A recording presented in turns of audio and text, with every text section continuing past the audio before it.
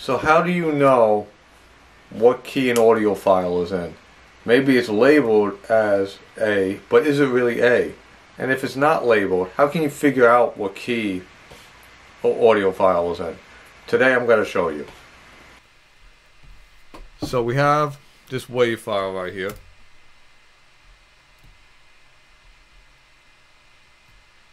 It sounds like this.